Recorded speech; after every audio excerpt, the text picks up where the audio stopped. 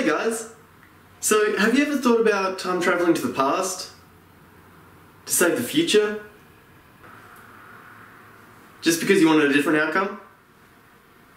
Well, what I want to talk to you guys about today is how our population is growing.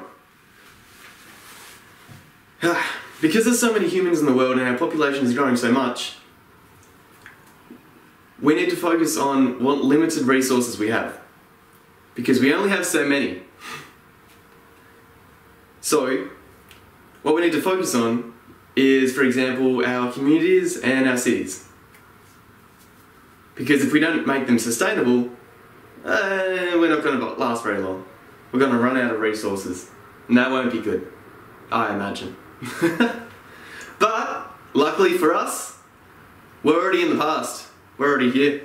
So, that's good, right? Because we can already change the future if we think that's going to happen. The question is how? How are we going to change that? Well, I've done some thinking, and I think that one way we could change this and create more of an equal society where, because there's so many of us, we can all, live together and work it out and share what resources we have so that we can live as long as we can. Can you imagine yourself sitting in a lecture theatre with your book open, going through some notes, learning some stuff from someone talking to you, talking to the class, and learning information that way? That's what our current society is like. The idea that I have is a little bit different. Put all the knowledge that you learn from lectures and books into video games. Okay, so if we did all of our learning at universities and things through video games, what would this do? How would this help anyone? How would this help equality communities?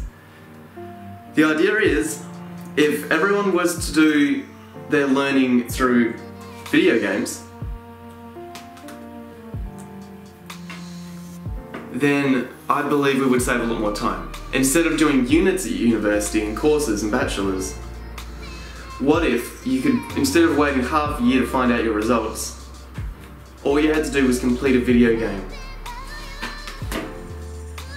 Okay, so the first problem is, if everyone's learning was done through video games, some would argue that not everyone has access to, say, video games or technology. But I would state that a lot of these people in the world also don't have access to stable incomes or, money. Some don't even have access to food in certain parts of the world. So it's not really any different. You're always giving privilege to one lot of people, people with money. Or in this case, it would be people with technology. The only thing here is technology has become a lot more popular in recent years. In 2030, 96 to 99% of households are going to own a computer, according to these stats.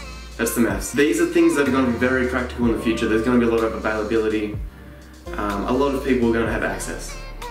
That's the bottom line. I mean, already in schools, it's mandatory for young children to have iPads and laptops. And they're already using technology by age 3, I guess, 5. I don't have kids, I don't know. But kids are already up there with technology. They're already implementing them in schools. We actually used to have a lot of video games in the past that would implement educational sort of learning. For example, some would be Peter Rabbit. It's really good for maths, for example. There was the Clue Finders, that was really big. Although the graphics, of course, are a little bit old because these games are fairly old and they haven't really been implemented that much into society these days, which I think is a shame. Some other things include Pokemon ROM games, Pokeroms. These were around for a while, so even the Pokemon company jumped into this. You'd have board games that you could play on the game, and what you'd do is you'd have a difficulty level depending on your age, and then it would ask you a mix of Pokemon related questions and educational related questions, like here's one on the screen. You guys are probably like this. It seems rather hard, actually. And through this game was what I learnt was everything I learned about nouns and verbs and pronouns, which I never learned at school actually. So I learned a lot of information that was really useful there. What would happen to teachers? What would they do? What are universities going to do anymore? Well, the thing is, what if universities became video game manufacturing places?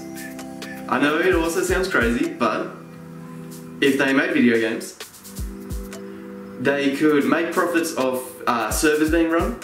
So you can make, video games cooperative, so people could learn together.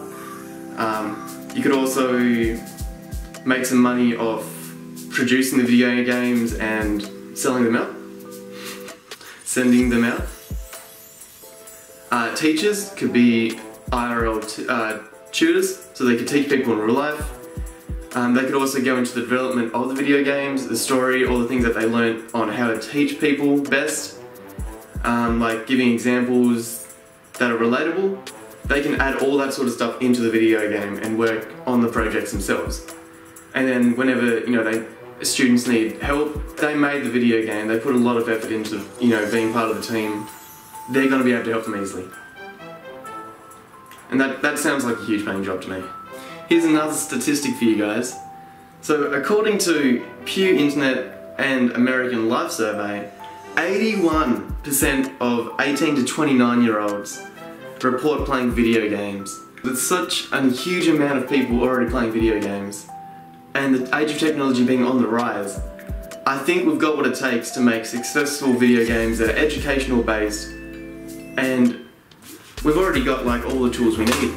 We've got all these information and all these books.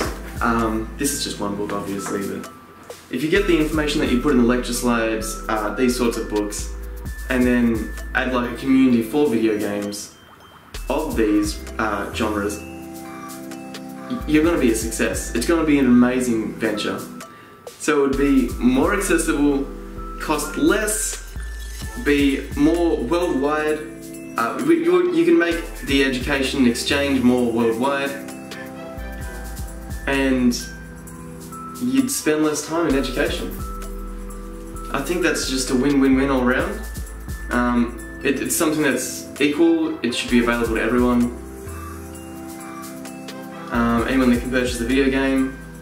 You don't have to spend time doing video games, learning subjects that you don't need for whatever it is your future career aspects are. And you're less stressed. Who doesn't want less stress in their life, especially in this century, right? In this time period, when stress is on the rise from having so much money, having to go to education for so long. Then there's people that want children, but they're in education and they don't want to have children before they're done with their education, before they get a job, before they get a house, before they get a car. It's a lot of stuff to take in. So having an education where you can just, play a video game, and once you've completed the game, have the unit done, have basic maths done, that just sounds great. People working in their education at universities and stuff, they can, release updates and DLC and everything else you'd need. Instead of having to buy a new textbook every year, you can just update the game. If video games were our education method, you'd find that people would get into jobs a lot earlier, that they'd feel possibly like they're living more fulfilling lives by having less stress and less debt. And it incorporates something that people do on a day-to-day basis anyway in this century. They play video games, they have technology, they have computers. And it's something that we do to relax. And it can still be something we do to relax, we just learn at the same time. And that's just how it improves our equality in, our sustainable cities and communities and etc. It just promotes a healthier way of living. And you don't need to game in the dark, you can share high scores with friends. And when they get some VR stuff out, like Pokemon Go, you'll see people, you can just see people walking around, what if there's an app? You just see them walking around with apps on their phones. They can go outside to the park and they can study the same way you could with books. Basically whatever you could do with a book, you could do with an app on your phone now. That's why they have iBooks. iBooks? Oh no, the books you can read online. That's why they have ebooks. And I think that this sort of hierarchy of, you know, exporting video games as education at universities and stuff helps reduce, like, the, what do you call it, the exploitation of students for the maximisation of profits. So rather than saying, hey, you have to come to the education place, you have to pay lots of money, you have lots of debts, you don't. You play video games and they're enjoyable and they're fun. They get you involved, they get you active, you memorize facts just from playing. Like, for example, if every time there was a loading screen in your game, you had some text, you'd read it anyway, even though it's just a loading screen. It might be a psychological fact, you're gonna pick it up. You're gonna remember it. It's not gonna just be like, oh, the X button is to jump. Yeah. It's a good direction to go in, it'll raise equality. Communities, good, skyrocket. Cities, skyrocket. Everything gets done faster, people spend less money. To which we could be thinking of other ways to maximise sustainable cities and communities as well. So education is just one outlet that will help reduce a lot of stress. If you can think of some more, let me know down below. And if you like this education idea on video games, let me know as well, because I'd be really interested to follow it up if there's a team involved, if they want to. Alright. Cheers guys. Thanks for watching this video.